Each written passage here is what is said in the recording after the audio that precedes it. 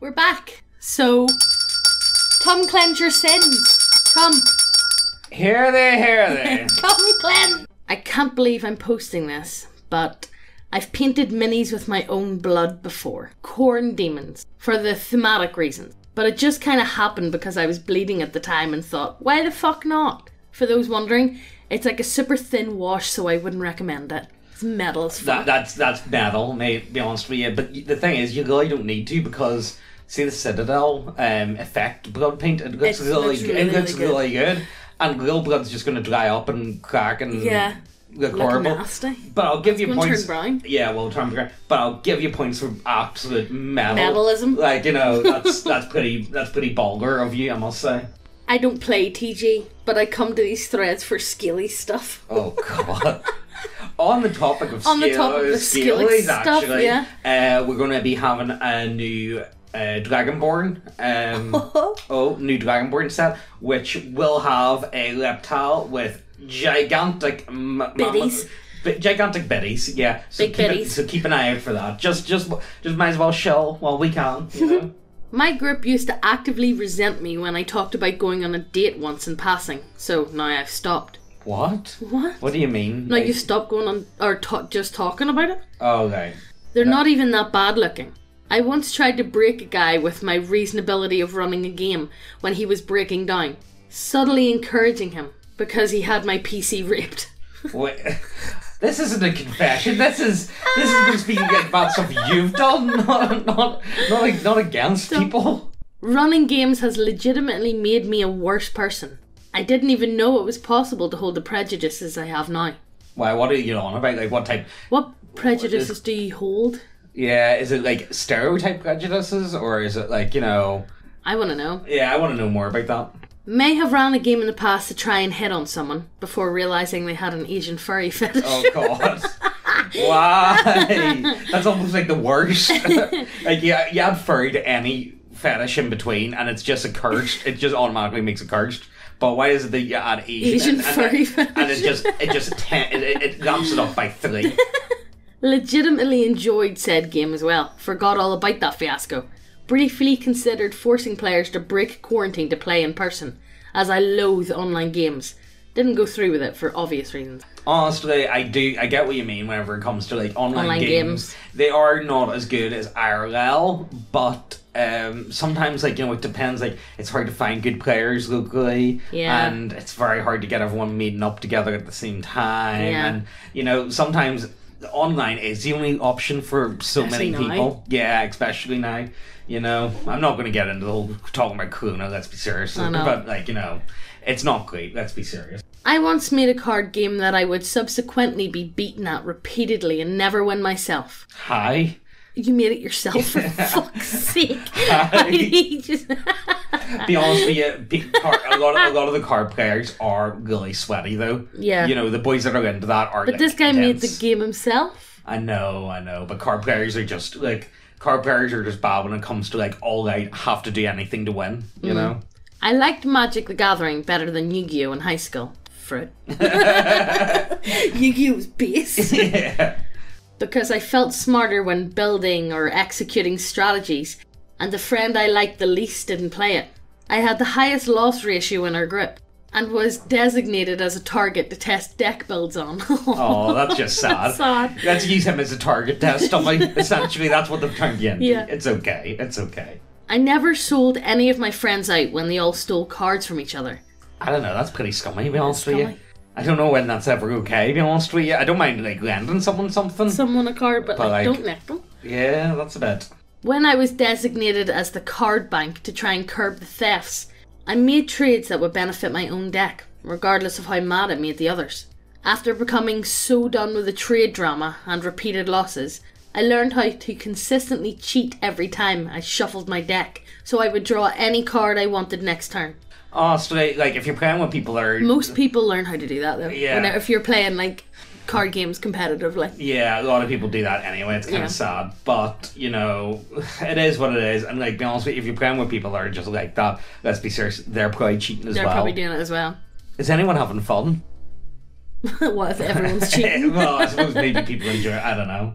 I found out about 4chan during a Gaiafag phase and lurked the red boards. Years later I came to TG to download character art for drawing references and inspirations. I enjoyed reading quests during that time too. After the Exodus, I began spending all my time in Quest. I got wrapped up in some drama, nobody else was wrong and was perfect, and so I silently lurked for a year or so. I began listening to writing advice videos to improve my skill, while also posting on I. I got wrapped up in drama on I, stopped associating with anyone there. Finally returned to this trash fire of a board. It's nowhere near the same as it used to be. Yeah, that's kind of sad. Whatever. It's not like I have anything to show for all my research and effort. Begin listening to D&D videos while I do chores. Get vested interest as I used to freeform roleplay as a Gaiafag. TFS at the table, roleplay with me, the Unexpectables, High Rollers, to name some of the ones I followed. Recently started playing 5th edition. I've really been enjoying it, and it was easy to get into due to the knowledge I've absorbed. Have a constant nagging sense of dread that something's going to fuck this up too. I don't know, mate. It sounds like you're worrying too much. Yeah, it sounds like you're too in your head about this shit, and you can't. If you think bad shit's going to happen, bad shit'll happen because you have that energy around you. Yeah, do you know what I mean? I wouldn't honestly get too worked up about that. Be honest with you, just take things as they come. Yeah, just play and enjoy it. Be honest with you, I've never had much joy out of card games. Like I played Yu-Gi-Oh and Pokemon when I was a child. Yeah. But when I never. I was a child, James, we played Yu-Gi-Oh about 4 years ago. Oh yeah, we did actually for a brief couple months. We were like really into it. Yeah, but no, I've never got into cards the same way I've got into like wargaming or D&D or role-playing games in general. So I don't really have the experience to talk about.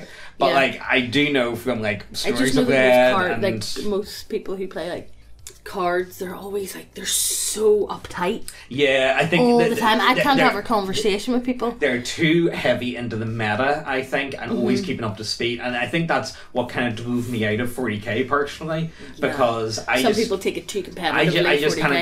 I just kind of got tired of it, and I just prefer a bit of good fun cooperative roleplay. Yeah. Maybe I'm just I'm just shit at PvP. I mean, you know what I mean? I'm not that bad at it. No. You know what I mean? I would say for 40k I would win maybe a third to half the time. Yeah. Something in between that, you know.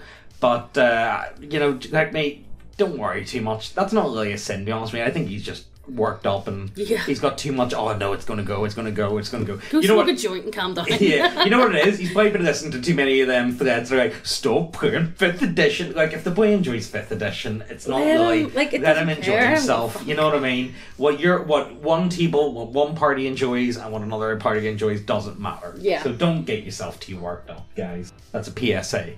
Hope you all are doing well. You know, I really hope so. I once played a ridiculously OP character in a game of piss off a DM as retribution for him trying to kill my PCs off every session. That seems a bit intense. Seems like a dick. Every session is a bit much, you know. I like difficult games, but I'm bending the rules every session trying to kill as many people as possible because every adventure should have 30% chance of a TPK. Got annoying after a while. What? That is a bit... That is a bit high. Yeah, you know, you can't... It's hard to run a campaign if you get a party wipe every session and you have to kind of reset, you know? Yeah. It's an organised play Discord server, so unlike a normal game where a character death means you just roll up a new character, every character death means you either pay to revive or get bounced out of the level range you were in, meaning you can't play with the same people. You also pulled out several death traps that would make revival impossible to intentionally bounce people down because of difficulty wank. Mate, don't be at that. Seriously. We're doing something like that very similarly at the minute with the Spelljammer game where we've got 3 DMs and there's about 15 players or so. Yeah, but that's because everybody has different time zones. Yeah, but the way we're doing it is if you die, you just go down a level and you make a new character. And that's it. You know, just deal with it, you know. You get bounced down, and the lowest you can get bounced down to is level 5, and everyone's between level 5 and I think one person's level 10, you know, so I pulled out the old 3rd edition Pathfinder optimization handbook and made the most obnoxiously hard to kill bullshit character possible, complete with the ability to nearly auto-pass any save and kill just about anything with ability damage or drain, and more than a few tricks to screw over enemy types he likes to use. TLDR, I munchkined the hell out of a character, the angry DM who thinks that difficulty is the only reason Dark Souls is a good game. That's not a sin. That's completely not a sin. No, it's not a sin. You're completely within your right. The DM brought that upon himself. Yeah. If he decides... Fuck with the DM. Like, if he wants to fuck with you too much, fuck with the DM. Now, don't get me wrong. People are going to be like, oh, you like to play too easy. No, it's not there's that. A difference between a DM making it hard just for the sake of being hard and not progressing the gameplay. It does feel like the campaign would just be stagnant. Yeah, how the fuck can you progress the storyline if there's every time you're doing a mission 30% chance of a TPK? Yeah, it feels like, why are these people even together? What are they trying to achieve? Where are they going? Like, most campaigns, like, I would expect at least maybe one person to be survive the entire way to the end. Yeah. So at least it creates some level of cohesion. Yeah. Or maybe, like, there's been two different groups completely that have completely formed over the course of it all. Like, it's one of those ones. I just feel like the guy's been a bit of a dick. Yeah, that is a bit of a dick, to be honest with you. Hey guys, this is just a quick bit of promo. We got our website up and running and we have a massive restock on most of the models. However, one of the cool things about the website is if there's a model that you're waiting on, you can enter your email and be put on a waiting list. And it's not just good for you, so then you'll know when they're restocked. We can also see what you guys are waiting on and what we should be printing. So either way, the models are by far the best way to support this channel and to help us do videos that YouTube would find inappropriate on the platform. And, like, let's be serious, the models are pretty based looking, so once again, just look at the titties. Look at the lizard titties! But anyway, let's continue on with the video. I resent being my entire friend group's forever GM and just want to play a fucking game. I currently only run one campaign at the moment of a homebrew setting and just want to kill it because we essentially took summer off because brother bought a house and got married and life generally got in the way. I actually hate one of my former players. He's still in our Discord, but I've removed all of his permissions so he can only see the general chat and can't even see if there are other game channels. How's he not caught on to this? I think I would have caught on. Discord, it's only general. It's like, I've been fucking blocked from somewhere. Yeah. I actively held my players' hands through the second half of Outstars Without Numbers campaign because they ignored all my hooks and never wanted to do anything or come up with goals of their own. I feel bad for this fella. I always feel bad for forever DMs who want to play. Yeah, same. It's so hard to get a good DM. It is. And normally whenever you find one, you stick with them, and you never think about, let's let the DM play. But it's like, who the fuck will DM? Well, we've actually got something good at the minute because, like, in the Spelljammer game, there's like 3 or 4 DMs. Yeah. You know what I mean? So the tail does get a break. He just does a dedicated Sunday Euro game. Yeah. You know, so at least he gets a bit of a break, which is nice. You know, I do think DMs, if they want to change it up, they shouldn't be forced into it. No. You know what I mean? Like, someone does have to.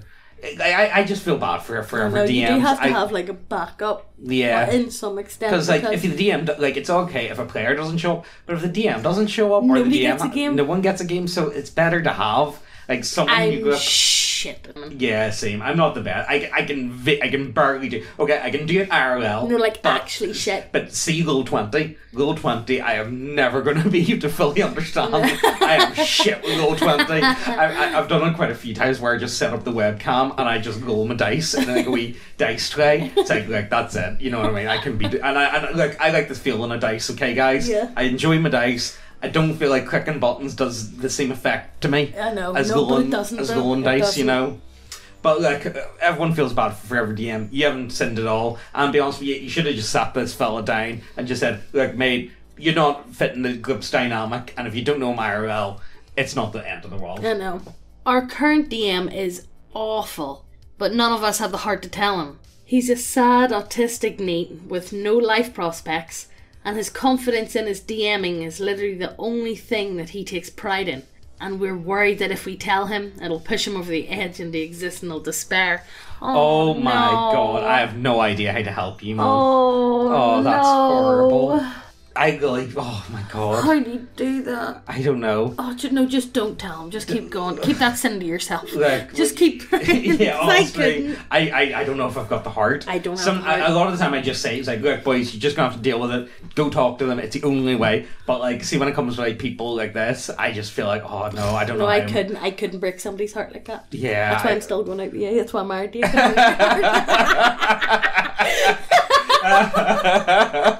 Oh god. Next post. I GM drunk most of the time because it helps me relax when I'm anxious and removes my inhibitions that prevent me from doing character voices and getting into the roleplay. I do that quite a bit. Yeah. To be honest with you, but I normally play on a Sunday and Megan's off Monday, Tuesdays, you know what I mean? So normally we drink anyway on a Sunday night. Yeah. But like, you know, I'm a player, so I suppose it's not as bad. I'm autistic enough about pre-planning and preparing for things like combat encounters and have automated most things in Roll20 so that combat is easy to run. I often fudge rolls if they would interfere with the fun and pace of an encounter. Most people do that anyway. Yeah, DMs do that. That's fine, don't worry. If someone has been rolling poorly all fight, I'll let them one-shot a mook just to give them a boost. I never fudge rolls made against the players though. Fudging lets me retroactively rebalance encounters if I fuck up. It's not meant to punish the players. I much prefer virtual dice to physical ones. Oh no, that's a sin. That's a sin right there now. Oh, no. Why would anyone ever think that? No. How is there any comparison? There's no comparison. But that's what you were saying. It's like, yeah, no, I'm on board. Yeah, no, that's cool. Yeah, no, I get that. But that there, no, that's a fucking sin. You are the only person in this thread that is not forgiven. You can never be forgiven for that. That's actually, no, I mean, don't. So I much prefer virtual dice to physical ones, as for some reason I regard the former as being less biased and prone to failure. What do you mean? What do you mean? I mean, dice are... So he thinks the automatic ones are less biased and prone to failure. Well... I always throw my dice too hard and it ends off of the fucking table. It's always a way. It's like, oh, gotta legal that cock dice.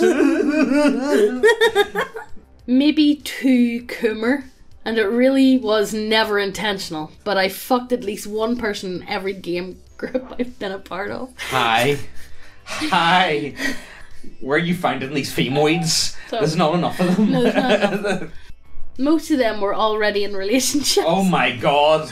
And one couple might be raising my daughter. Oh Jesus. Now that is a sin.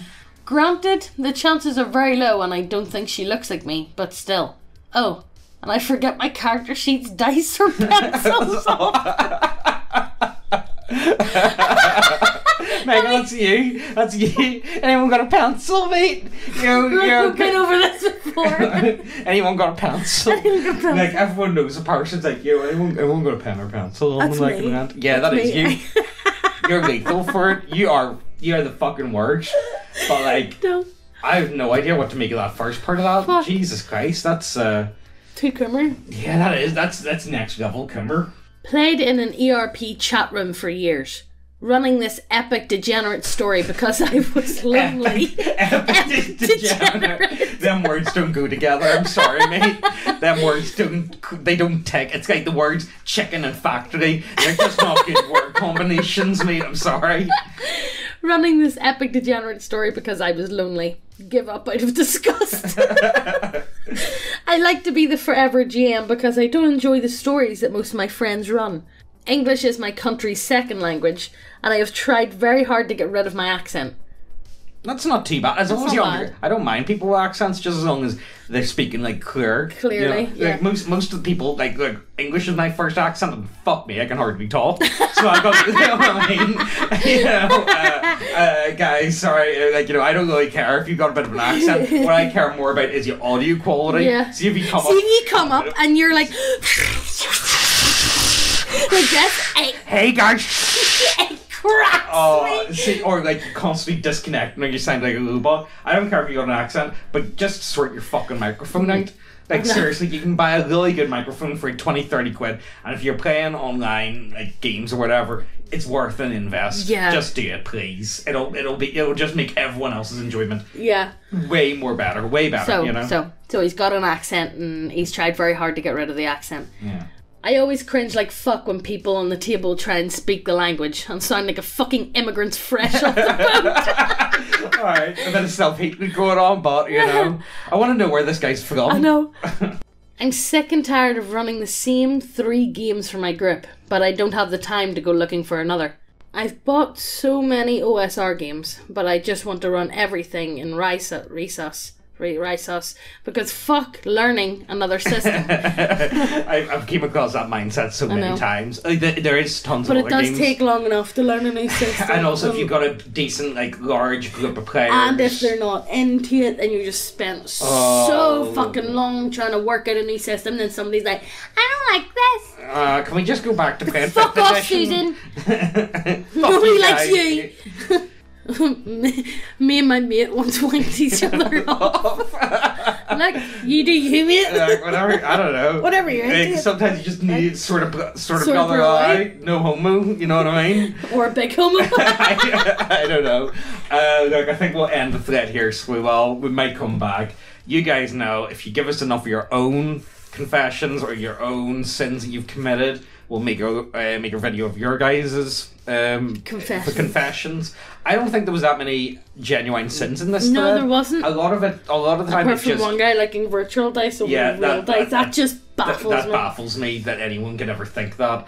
Most of the stuff that's came up was genuinely justified, or it's a cause and reaction of revenge, or someone wanted to get their own back for whatever reasons. Your boy that wagged his meat off, I don't really know if that's considered a sin these days. No. But, as long as everybody's happy and it was consensual, I don't care. That's pretty much what it boils down to. So, to give you guys a bit of an update on what's happening, so, we were off last week. There's a bit of Megan with you family issues going on at the moment. So, we're not going to be uploading as regularly, but we're going to try and get videos out as we can, you know what I mean? Yeah. It's one of those ones you like to try and spend as much time with someone as you can when they don't have much left. Yeah. So hope you guys understand and look after those people, and we'll see you next time. Bye.